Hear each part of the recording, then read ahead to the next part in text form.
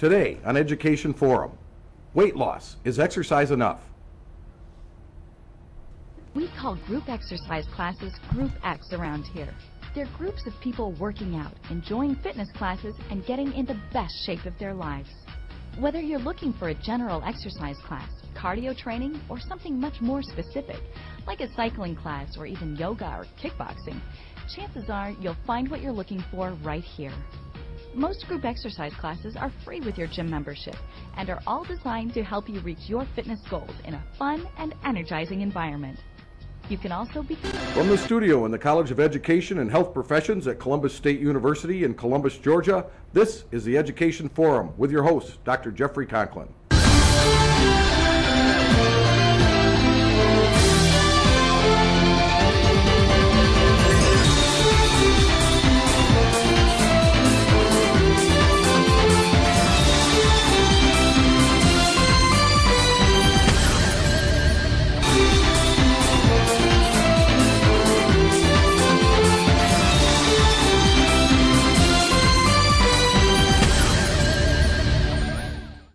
Hello and welcome to the Education Forum. I'm Jeff Conklin.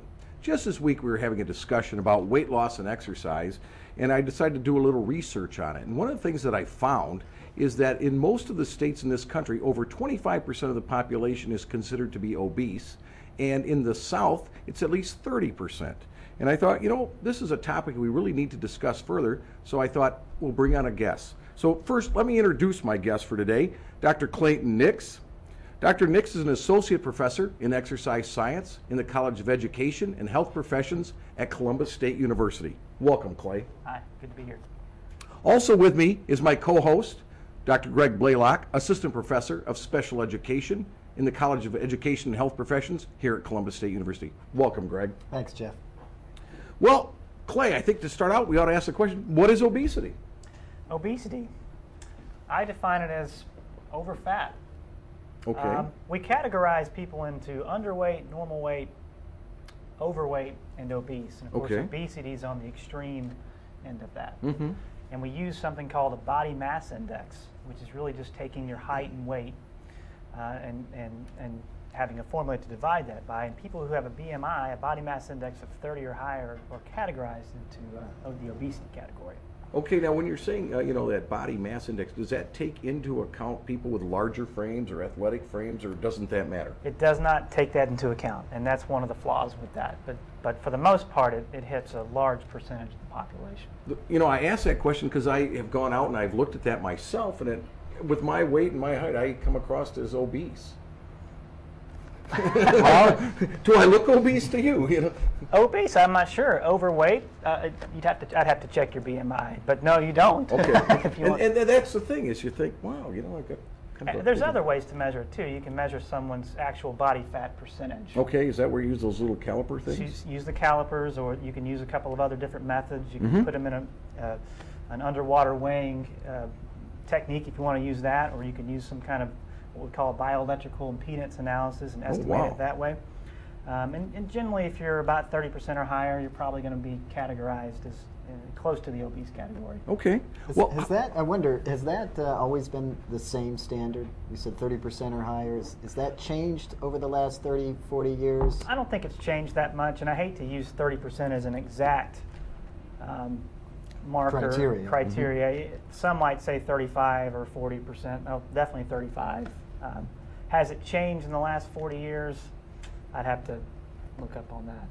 I don't think that it has, though. Well, how severe of a problem is this? I mean, what can this lead to? Huge problem. Okay.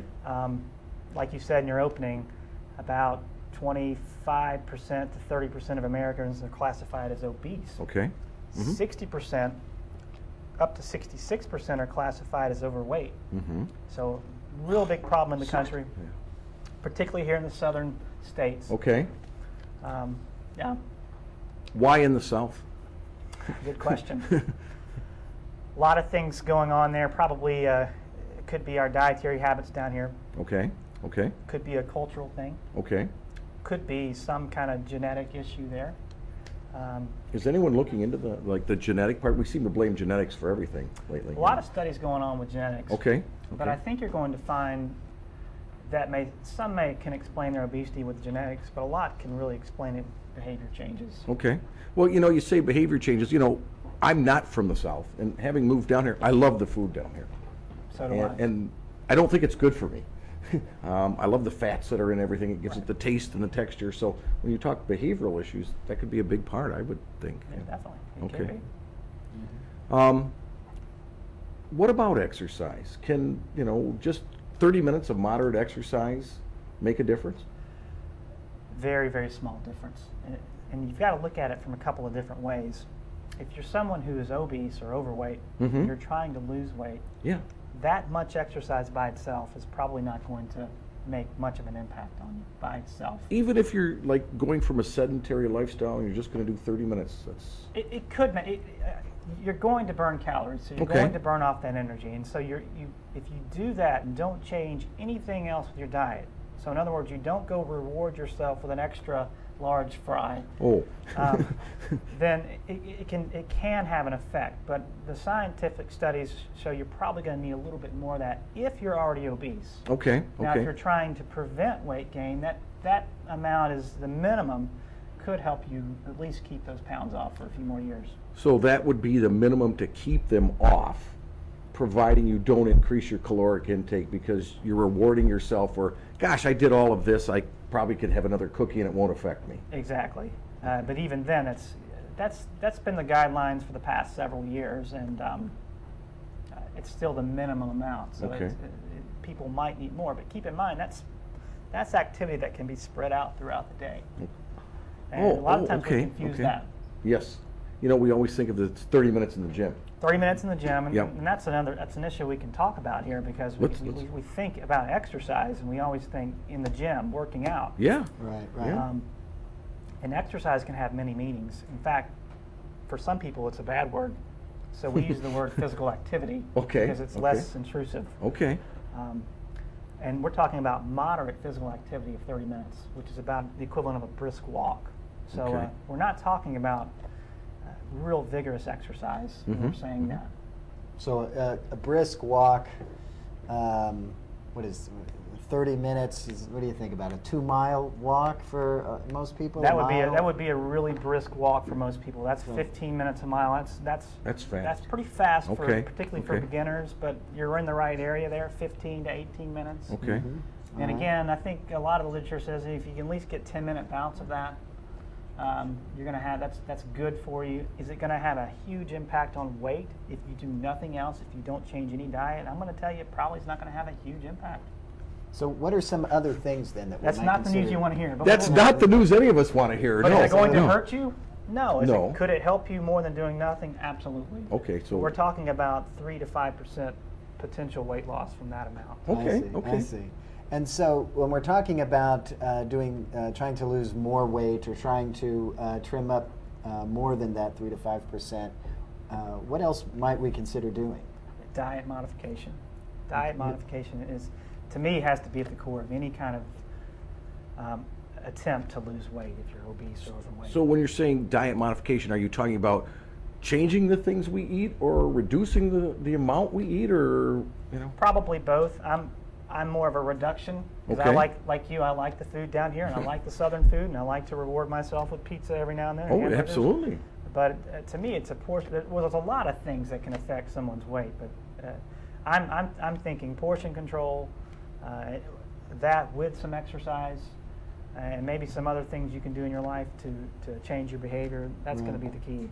I'm reminded of this idea. I was in a discussion several years ago with somebody who talked about this idea around making young kids finish their plate. It's important that you eat everything on your plate. Yes. And how years ago that was important. Yeah, I agree with that. Me too, yeah. But as we get into the modern age, and as our plates are not so much coming from our home kitchens, but our plates are coming from restaurant plates and value meals and that sort of thing, our discussion kind of revolved around the idea that perhaps it's not always wise to get kids to finish their complete hamburger or finish their whole plate at a restaurant or even at home. I wonder if you have any comments on that idea. I agree, but I kind of understand that mentality, because I grew up with that mentality, and that you're grateful for the food you have, and you need to be appreciative of it. And Yes, whatever you put on your yes. plate, you should eat. Otherwise, Yes. it goes to waste. So I can understand that kind of dilemma, but particularly when you finish your plate at restaurants, often you've got 2, maybe 3 times the serving size you actually That's need. exactly this person's and point. I think that's a Yeah, great point they- when you say that. And I know for Yeah. myself, when I go out to eat, many times I get through about a half or 3/4 of my meal that I order, and then after that, I'm just eating because it's there. Eating for Yeah, pleasure. yeah. Eat for It's pleasure. there, and I can't send it back. I paid for it, type thing. When you go to these restaurants, and I won't name any restaurants because they're all like that. These typical these restaurants, it's really common to eat 1,500 up to 2,000 calories in one setting. If you get an appetizer and you get a full entree, and sometimes people get desserts and they get sodas and sweet tea in the South. Sure. 1,500 calories. You're getting, for some, over half their caloric intake in that one setting, or 2/3. Well, you for know, some, the entire amount they need for that day. yeah, when you're saying 2,000, isn't that like the max for some people? It Right, is. It right, is. right. In fact, your food labels will usually are based on 2,000 calorie a day diets or 2,500 calorie a day diets. So Okay. it's a lot of food there. Calories there you're ingesting. Absolutely. You know, and I've read some things about that recently, where certain restaurants have, you know, just the French fries are 1,400 calories Yeah. with the cheese and the cheese. chili and the, you know, everything else. Yeah, those are the good restaurants. Those are the good all restaurants. all the stuff we like, and Yes. I think it's okay to do that every now and then. But you've got people doing that every day, and they're doing the fast food every day for lunch. They're doing it all the time. Yes. And they're working a lot, and so they eat out quite a bit, or they're taking food to go from eating out. So I think that's one of the contributing factors. So there. Okay. when you talk about then, I think you mentioned a few minutes ago that you subscribe to personally this the philosophy of reducing what you eat, perhaps on a daily basis. So let's say I'm somebody that does a lot of fast food. I've got a job on the run, and I'm always out. Then are we talking about doing something like skipping lunch? No.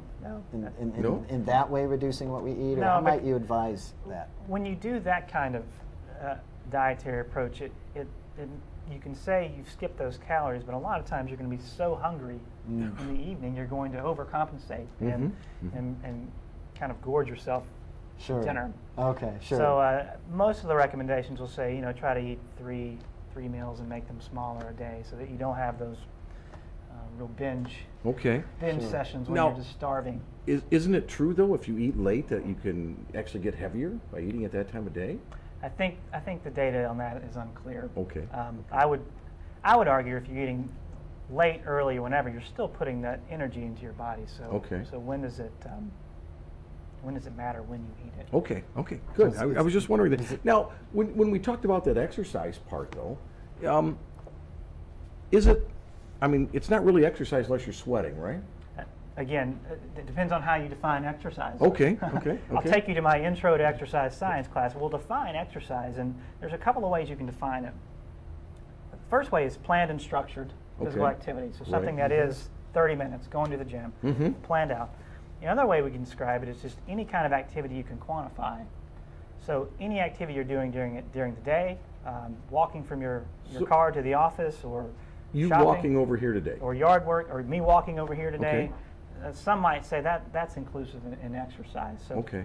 getting back to your question, remind me what it was again. That if you're not sweating, it's not real exercise. That's not true. Okay, that's one of those myths. Like if you eat late, you're going to put on more weight. I think so. Okay, And, okay. and moderate intensity exercise may not even bring you to a sweat. And that's what we're talking is moderate. We're not Right, talking right. the really. Okay. And it could, depending on how fit you are. But it may, a brisk walk may or may not really give you that sweat that you're talking about. That Okay. vigorous workout. Yeah. So. And of course, here in the South, just a brisk walk from one building to the next can We'll- be enough to You're break going to a be Yes. sweat. sweating. Yes, Columbus, indeed. Georgia in August. Yes, Yes. definitely.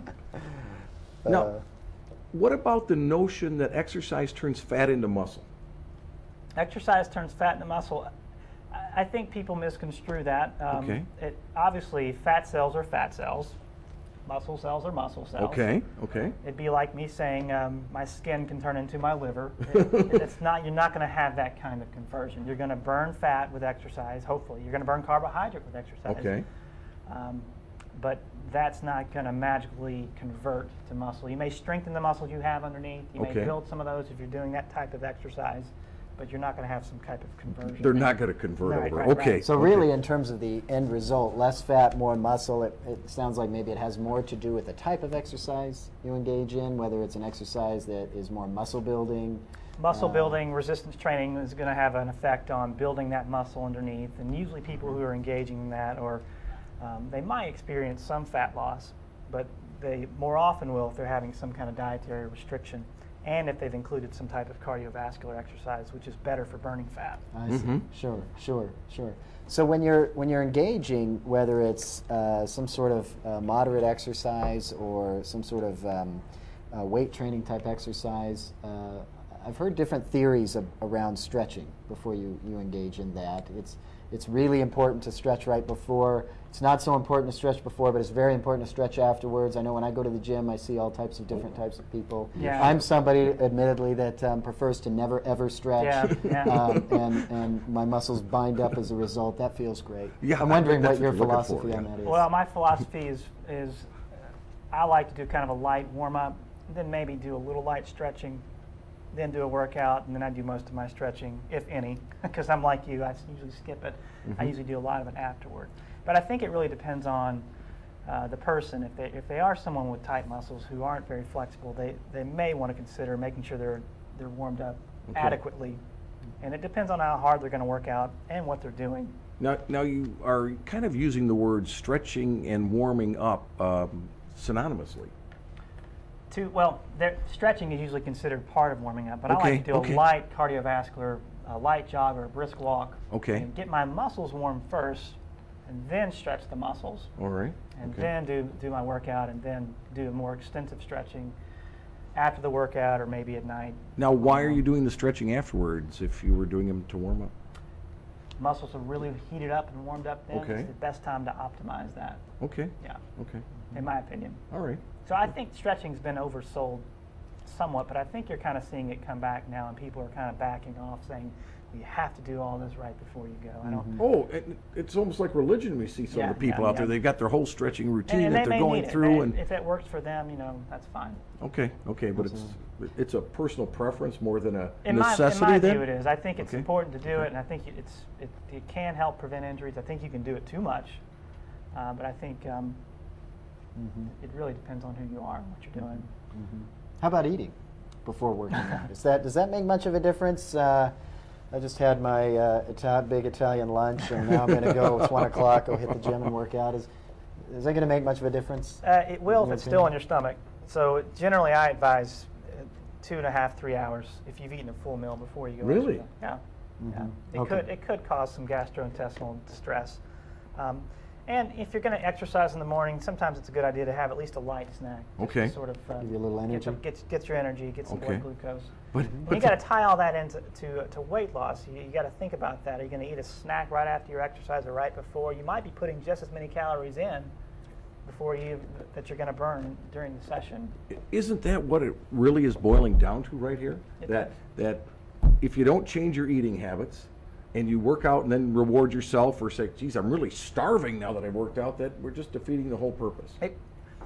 It could if you look at it that way, but you got to look at the benefits that exercise provides. Okay. So you've got to consider those, that exercise provides great mental benefits, cardiovascular disease prevention benefits, all those kinds of things that go with it. It's easy to compensate or reward after an exercise session. Sure.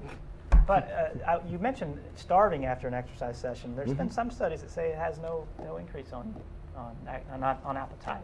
Some have found an increase. I think a lot of it really depends on how hard you work out and how long you work out. All right. So getting back to then the introduction, the opening video in this particular show, we're talking about the rise in obesity. We're talking about the incidence of obesity, and one of my basic questions, and maybe this is too silly to ask, but we're seeing a rise in obesity over the last 15, 20 years, and we can get into that in a few minutes. But I also, just in my casual observation, it seems to me that we have a huge emphasis in our society on working out. Mm-hmm. We see a lot of people jogging. Yes. We see a lot of people getting gym memberships and going to the gyms. There's gyms all over the place. Many universities, such as CSU, has a gym to go to. People are swimming out. There's workout routines. It seems to me that we're seeing exercise going up, and we're seeing obesity go up. How come we're not seeing obesity go down because of an apparent rise in people's exercise levels? Yeah. Or is there actually a rise in people's exercise levels? I think we're still, a lot of the population is not even meeting the minimum recommendations for physical activity. So yes, okay. gym membership is up. Yes, a lot of the people we know may work out in a gym, or they're going to work out at this new facility we have here. But think about, out of every 10 people you know how many actually go to a gym? I mean, is it 2 out of 10 or 3 out of 10? Yeah, it's not a huge percent. So no. maybe 30, 20%. So you've got the rest, the 60 to 80% who aren't just doing that. So, and not that they have to do that for weight loss necessarily, but For cardiovascular health. for cardiovascular health. Okay, Correct. okay. Can you be fit and fat? Yes. Okay, You can. 'cause I have a friend that claims he's the fittest fat guy I'll ever meet. You can. Okay. You absolutely can. And I know, I do too. I've got a couple of friends who actually eat really well. Okay. And they exercise very frequently. They're very, very fit. And they just have a hard time losing weight. They just carry around a lot. And I think Yeah. for them it's a genetic issue. Okay, But okay. if we had to measure their fitness and compare it, if they raced you Yeah, down the street, yeah. they might beat you. And they might, oh yeah. Right, yeah. or me. Because So, they're putting that So time yes, into you it. definitely Okay. can be fit or fat. Okay, okay, because we Fit always and think of fat. it as one or the other, Right. but you can do both. Right, Okay. you can do both. But when we start getting into fat as it relates to obesity, I'm assuming that relationship it doesn't hold true necessarily. Can you be fit and obese? Probably. And when you think obese, and particularly with the morbidly obese, really high abdominal fat, Right. it's going to be really hard to it's probably going to be hard to find somebody who's really fit and who has that level. But those who may be overweight and they're close to that obese, Right. yeah, I think you can find that. But the ones the higher up you go on the BMI, you're probably going to find much less fitness. Sure. And the higher their disease risk goes up. And let's talk about that disease risk. What are we talking?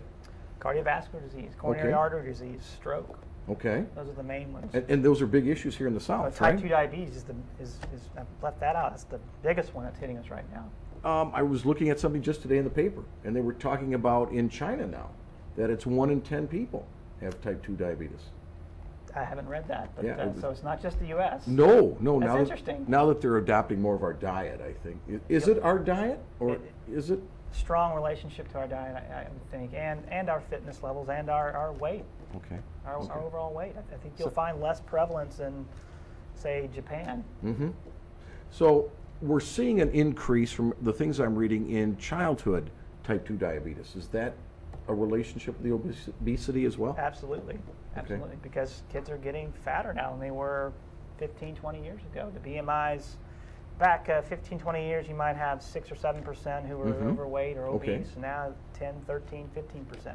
And why is that? Good question. Yeah. Question. That's probably no easy.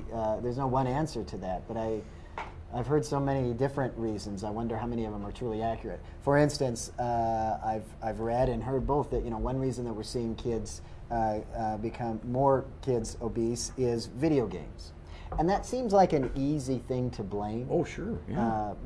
But I wonder how accurate, if there's any research that really supports the rise in gaming with kids.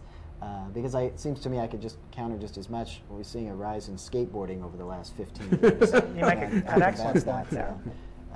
I think when you look at the etiology of obesity, no matter what the population, you're not going to pinpoint one thing. It's kind of like a perfect storm of everything. Okay. In the last 20 to 30 years. Increase in gaming, increase in sedentary jobs, Right. decrease in activity. Okay. Increase, More fast food. more fast food, and larger serving sizes. Ah, okay. More high fructose corn syrup in food, so the sweeteners in Cokes Right, and things right. like that. If you really listed everything, there's so many different things that have hit our culture in this time. Now you mentioned high fructose corn syrup, and that seems to be in everything today. It is. Well, it's in a lot. But Okay. I mean, it's the sweetener in Coca-Cola. It's the Coca-Cola. And does that have any impact at all? I read something the other day that said our consumption of high fructose corn syrup, and I need to check the accuracy of this, Okay. since 1970 has increased by about 1,000%. That almost runs along with the increase of obesity and being overweight and things of that nature, doesn't it? Probably close. I mean, there could and be I'd like to reread that to relationship. verify that, but because 1,000 seems really, really high to me. But I think all of us in here would agree that, well, just from growing up. I mean, how large was a soda back when we grew up? It was about, what, 6 ounces? Yeah. 8 ounces, maybe max 10. for, Now it's 24? Yeah. Now you get the jumbo cup and Well, yeah. Many places now it's bottomless. You go in and you the big order gulpy, the drink, and you get as much as you want. well, how about those students you have walk into class that's got like the half-gallon size, cup? you How know? does a bladder hold that? That maybe is whole different show. But Well, the coffee doesn't have a lot, but coffee, the mochas and the milks, and they have a couple hundred Well, calories. and you just don't see people drinking black coffee. You're Right, seeing right. it's always the mochas and The mochas and it's, the lattes people, and they don't realize it, yeah. or they'll eat a bagel, and a bagel seems healthy, or a muffin. It's 300 calories. The 300 calories that you can't burn in 30 minutes of moderate physical activity. Yeah, that's a great Or point you there. Yeah. No, you probably won't burn about half of it. Okay. in So that amount. then let me ask you this question: if I eat just healthy foods, can I eat as much as I want? So if I stick with my vegetarian lifestyle, can I do that? What's the proverb? Which weighs more, a ton of rocks or a ton of feathers? Okay. Okay. Calorically, if they're equal, if your healthy foods calorically are equal to the healthy foods of junk food, I would say no, you can't do that. But You disappoint me. but volume-wise, Right. A plate of broccoli may seem like a lot of food, but compare that to a plate of nachos. Clearly, the broccoli is going to much calorically less Okay. dense Okay. and healthy for you. Okay. So I'm cautious to say eat whatever healthy food you want, But eat until you're full. but eat until you're perhaps. full. But So- when you're talking calories, Okay. Okay. So just changing over to healthy things and eating it all I want is not going to help me, huh? calorically speaking. Okay, now, okay. Someone else would probably argue with me on that. But So what you're- 3,000 calories of healthy foods So bottom line, caloric restriction is weight loss. is weight loss. That's it. Energy in, energy out. It's a simple equation. What goes in must come out, and we really expend energy 3 different ways. Okay. We expend energy at rest for normal function, Okay. and Okay. we have very, very little control over that. Okay. We expend energy after we eat a meal. It takes some energy to digest that food, but that doesn't mean you should go eat a lot. So you'll. Oh darn! There you go. And then we expend energy when we have physical activity and exercise. So, Okay. so to me, of those 3, the one that makes the most sense is the activity. Oh, the activity sounds like a key component. But I've heard there's all those diet myths out there. I've heard the one, well, if you eat a lot of celery, that it's really a negative because it takes so much energy to chew it up and To digest it as That's opposed right. to the caloric intake you're yes. taking Yeah. in. Yeah, that is one of those things that I've Yes. read in different places, and I wonder if that's really an urban myth more than anything else. I haven't heard the celery myth. Really? But I have to be honest, when people are wasting time, spending time, I hate to say wasting because I don't want to say you guys wasted your time on that, but they're spending time looking at something like celery when there's really a larger, more logical picture to look at, I think, than how much energy you burn by eating celery. the celery diet. I haven't seen that But one yet. I'll tell you what we talk about when we talk about strategies for weight control when you're eating is when you eat foods like celery and apples and carrots, things that do take a long time to chew and swallow. Okay. You're liable to eat less at that setting because it takes longer to eat.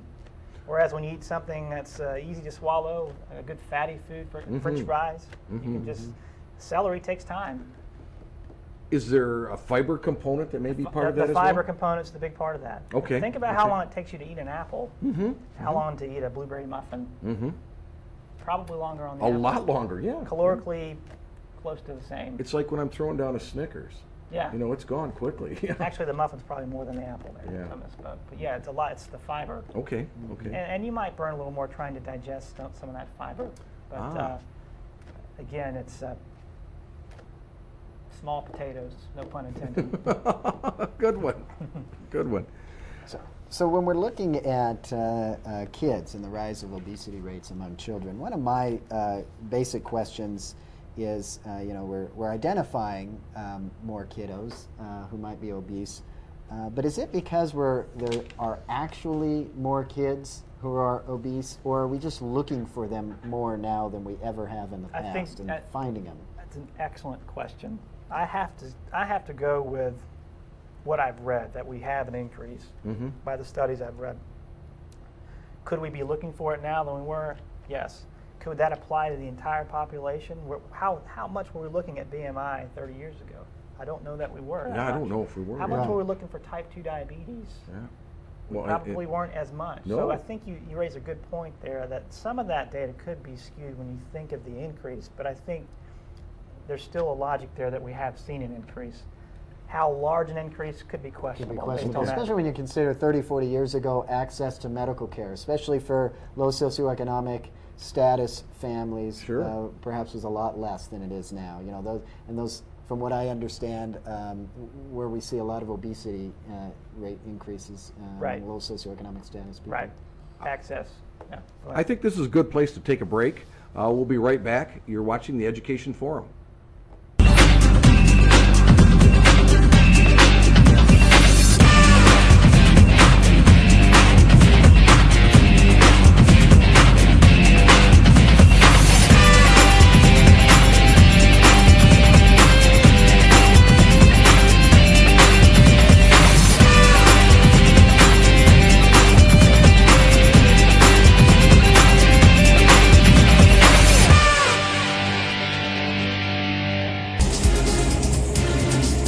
COEHP TV brings you programming from the faculty, students, and staff in the College of Education and Health Professions.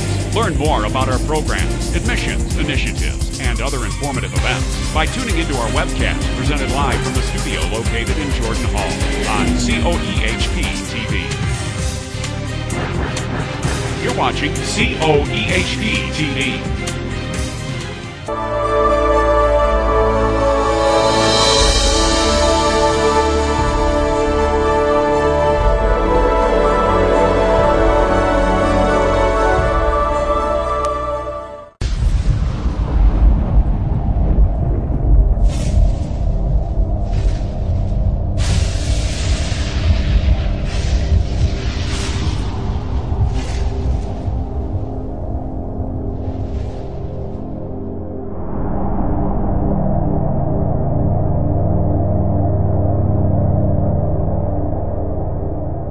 Back on the Education Forum with my guest, Dr. Clay Nix, and my co-host, Greg Blaylock.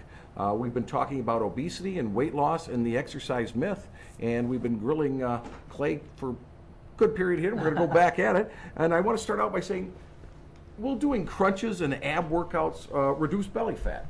Probably not. That's one of the myths out there is the notion that you can target specific body fat. So if I've got belly fat here, if I do crunches, it's going to burn off that specific fat here. Or if I've got fat here on the tricep area, which a lot of women struggle with, if I do a lot of tricep extensions, that'll burn fat. And our chemistry, our body chemistry just doesn't work that way. It's going to pull fat from wherever it sees fit. And it usually pulls fat from the places you don't want, it seems to. First, I remember that from women. They always say they lose it on top. You lose it on top, or you lose it in your face and your neck, and then it's just the way how our body kind of works. So what you're kind of saying is you just have to lose fat. You just have to lose fat by restricting your fat, and belly crunches are good for strengthening your abdominal muscles and working on your core, but they're probably not the best fat burning exercise because they're very anaerobic. And anaerobic exercises are typically going to burn more carbohydrates. If it's a higher intense exercise, it's going to derive its fuel from carbohydrates. Fat. You've confused me there. If we're burning, I thought, but you're burning carbs versus burning fats. If you're burning, but you're burning carbs, fats, or proteins. Mostly carbs or fats, depending on how hard you're working out. Even sitting right here talking here, all three of us are burning kind of a mixture of carbohydrates and fats, about 50-50 or 60-40. Really? 60-40, probably carb to fat. When you begin to exercise, It depends on how hard you're exercising. If you're doing aerobic exercise at a fairly moderate intensity, you're probably going to start out burning carbohydrate, but then you're going to kind of shift to more carbohydrate slash fat, kind of an even mixture there. Okay. If you're doing something more anaerobic, like a really, really vigorous exercise, or doing abdominal crunches like you talked about, it takes carbohydrates to do that. Okay. Because carbohydrates are stored right there in the muscle, and they're just quicker to access, and that's what we use. But if you're burning carbs and it's eating up calories, won't it reduce fat in the long run? It could overall. I think that's one of the hard issues with exercise and weight loss, because a lot of times you are trying to target that fat. Yeah. So maybe after you exercise, when your resting energy expenditure is a little elevated, maybe you'll burn some fat, and you might burn a little fat while you're doing something fairly intense. Okay. But probably not as much as you would hope. But you're still going to get a caloric expenditure. Because it's, you're burning and them. you have to understand, you store carbohydrates. And you store carbohydrates in your muscles and your liver. Okay, I've heard it in the liver. I didn't know in the muscles. Yeah, Okay. most of it's in the muscle. Oh, all right. Okay. That's why it's so quick to grab and use. Oh, that quick energy. Right, quick energy. Gotcha. Okay. But we store carbohydrates with a lot of water. So when you burn those carbohydrates, you typically lose a lot of water Fluid. weight. So That's back why you in see the- that quick weight loss after the first week or so. So back when I was playing tennis intensely, and I'd lose 10 pounds in a tennis tournament. You'd burn, well, you'd sweated a lot, more Yeah. than likely, more than anything, and Okay. then you also probably lost a little carbohydrate there. Okay. $1 million question. I go to the health food store, they're selling me fat burner capsules. Do those work? Can you burn fat by taking a drug? Or? Burn fat. I don't know much on that. There are some FDA-approved fat blockers, meaning when you eat fat, it might block the absorption of that fat. That's like that product that they put in mayonnaise. They have that mayonnaise that, what is the name of that product? But again, it's a fat blocker that doesn't get absorbed in your body. Just pass it along. They did it in chips and things. Did it in chips. Yeah. It blocks, well, you're thinking about a fat substitute, I think. Oh, yes, I am. Oil I'm talking about something you take when you eat fat. You Oh. actually will block the absorption of that fat. Okay. That's FDA. That's used sometimes when you're really treating someone who's obese. Okay. It's not just used exclusively, though. They'll use that with a registered dietitian, with usually some type of activity intervention, and with caloric restriction. So it's usually a total lifestyle. It's usually change, it sounds like. somebody Yeah. for severe obesity. But that's not Is it the going to stuff help I see the at common Walmart. person? No, it's not the stuff you see at Walmart. Because Walmart has it, and the drugstores have it, and it's the fat burner. And, yeah, I'm usually really skeptical of some of Okay. that. There and are, that's not a fat blocker. That's supposed to be. Yeah, fat burner. I'm skeptical of that. Is there something you could take over the counter that might increase your resting energy expenditure a little bit? Yeah. Yeah, caffeine. Caffeine will do it. Okay. Is there an herb you can take? Yeah. Are those? Should you try to lose weight with those? No. Okay. They're not. Okay. And a lot of times they're not regulated very well. Yeah, I And hear they're them, not going to help you lose. A I hear them significant talk portion of about weight. hoodia. Is that one of those herbs that you're supposed to burn? And, Yeah, I have to be honest. I'm not really big on the herb market, so I Okay, don't look at okay. it too much. It's a good question, though. Yeah, I just I see things like that. I'm skeptical. Okay. Now, back to lifting weights and working out. Will lifting weights make women bulky? Are they going to turn into like Arnold? No. No. That's one of the myths out there. A lot of females are worried about resistance training and, Yes. and building bulky. I would say more often than not, no. And when you see the bodybuilders who are females, Yes. who are bulked up, Mhm. they're probably taking something else to help with that. Perhaps steroids. Steroids, Human yeah, growth yeah, hormone yeah, or yeah. something. Okay. Um, But naturally, they're not going to bulk that same way. Right. No, they're not. That's not going to happen. But you bring up you didn't mean to do this, but resistance training is recommended for everyone. Yes? For weight loss, it's not really that effective. No. It's that not. right? It's not. And it's one of those things I think that's oversold. Okay. Should you do resistance training? I think it's great. But If you're trying to for- do that to lose weight, there's not much evidence to support it. So why are we doing resistance training? To strengthen our muscles? Strengthen your muscles, strengthen your bones, prevent Okay. osteoporosis. Older people do it to sort of help with balance and daily activities. And, okay, It's good for okay, muscle tone. It might help decrease and change your body composition some, so it's good for all of that. Okay. If you're doing it exclusively to lose weight, You're wasting your time. it's going to be a challenge for It's you. going to be okay. I hate to say waste time. So, people go out, they're using a cardio machine. Are those accurate in the amount of calories that you're burning? I would say it depends on the machine. Okay. If you enter your weight into the machine, and they're using the same formula that I teach my exercise testing prescription class, then it's going to be as accurate as it can be with what we know. Now, when I get on the treadmill, it always asks for my weight, and you put it in, and it does tell you. And that's what it's basing how fast you're walking and the grade that you're walking. Okay. And it can take those two variables and estimate how many calories you're burning based on your weight. And it's pretty accurate. As accurate as it can be using the formulas. Okay. It's one of those things. Is it accurate for everyone? No. Okay. But we've got studies, long-term studies, that if someone walks on a treadmill 3 miles an hour, here's how much oxygen it takes for them to do this activity. And when you consume oxygen, you're going to burn calories. Okay. And the more oxygen you consume, the more calories you're going to burn. And so we use that, and that's how that's done. That's how that's calculated. That's how it's calculated. Okay. So it's going to give you the best estimate it can. All right. And is it meaningful?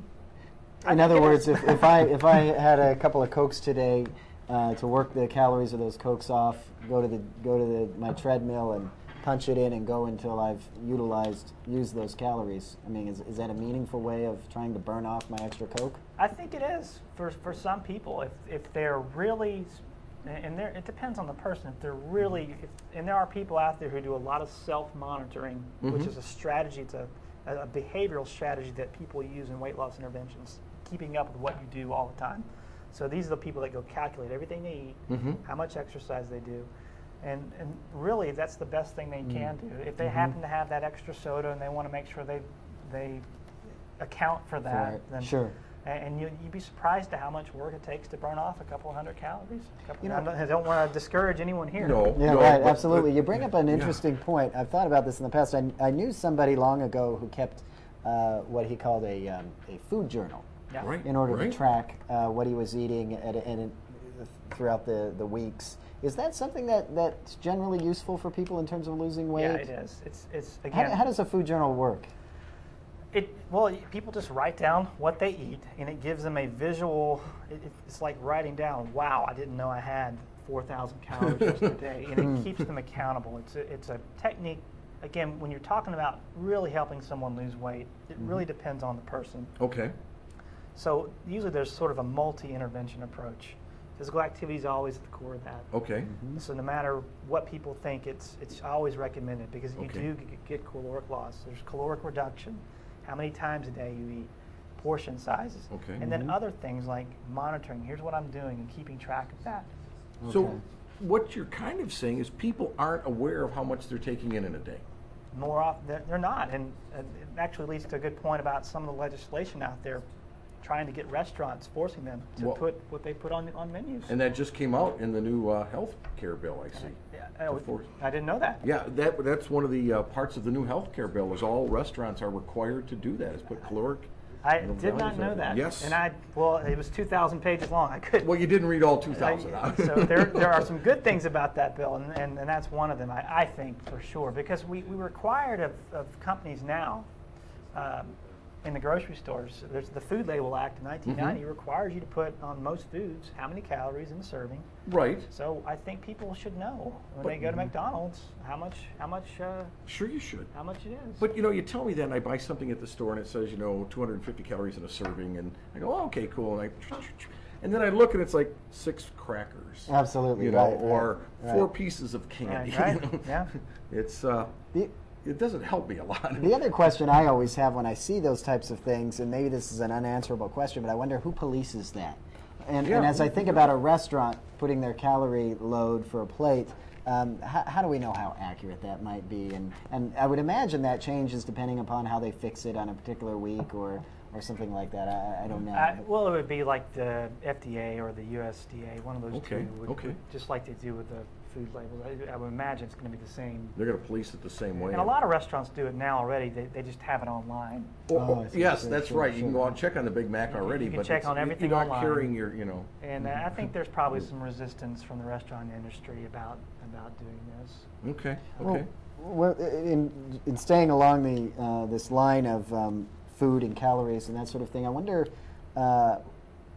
with regard to childhood obesity, what can we do in the schools with regard to school lunches? I mean, are we doing anything there? Do school districts consider school lunches as a part of their fight against obesity, generally speaking, or do you know much about that? I have to say that's really out of my area in terms of what the schools are doing. All I do is probably read, and you guys probably know more than I do, that there have been efforts made to make school lunches healthier, but there's still vending opportunities there, yes. and they're afraid kids won't eat if it's not not full of calories, not full of fat, calories not full and of sugar. fat, Yeah. So there's some challenges there, I think, Yes. is a good way to say that. Well, something I just recently read is that some of the major companies are now pulling their vending machines out of the schools. Yeah. Because there's been so much pressure. So much pressure to on get that. Sugar out of there. I think a lot of it has to do with what they do at home. Well, yeah. For many of them. Again, it's behavior. Behavior. And behavior change seems to be the issue. Major issue. Okay. So now, what about the old axiom, no pain, no gain when working out? I don't buy into that Okay, too much. okay, okay. I do to a degree, because I like to exercise and push myself to a point, but can you get benefits in a moderate level intensity exercise bout or somewhat vigorous without feeling a lot of pain? Yeah, Yeah? absolutely. You don't Okay. have to have pain every time you run or jog. Or Okay. So it's not, I'm not any less manly by staying away from the pain when I work out? No, not at all. Okay, You're okay. still, That's a relief, actually. to me, there's nothing to that. Even in athletics, when you want to push someone really hard, I think it's good at times to do that, but sometimes it can have a negative. You can injure the person, Right. and they can't do anything anymore. So what are you trying to I accomplish? blew out my shoulder, now I can't work out anymore. It's one of those yeah. common kind of perceptions. Sure, I've got to go in there sure. and work hard. And a lot of times people relate that, if they don't exercise, they relate that to maybe a coach back in elementary or junior high that made them run for punishment. And that's Yeah, their view sure. of exercise. Yeah. And it's not, it doesn't have to be that. You know, I think that's an excellent point, and it's something we also find in the other parts of education. Right. You know, we turn it into punishment. It's something But into a punishment. I think kind of to wrap up a lot of what we've been talking about today, what should we be doing to lose weight and maintain health? What do you know? What's a prescription or some suggestions you could give us rather than? Portion sizes are key. I don't believe in radically changing your diet.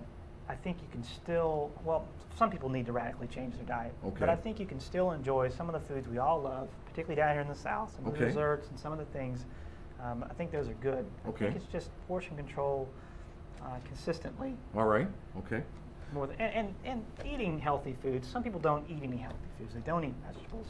And I'm always amazed by that, And being they- down here in the South, yeah. the number of people say, I don't eat vegetables. I don't eat What do vegetables. you mean I don't eat Yeah. vegetables, you know? Or Which is always curious when it's coming from somebody who's over like 10 years old. yeah, You expect that from somebody who's Yeah. 8. Or aren't French fries vegetables? They kind of are counted as such. But doing that with exercise, or that's the bad word, Okay. physical activity, and not using the bad word diet, not telling yourself you're going on a diet, because that usually means temporary. Okay. You need Well- to train your brain to think of something I'm making permanent changes. Lifestyle type. Lifestyle Well, changes. And you know, you mentioned diet.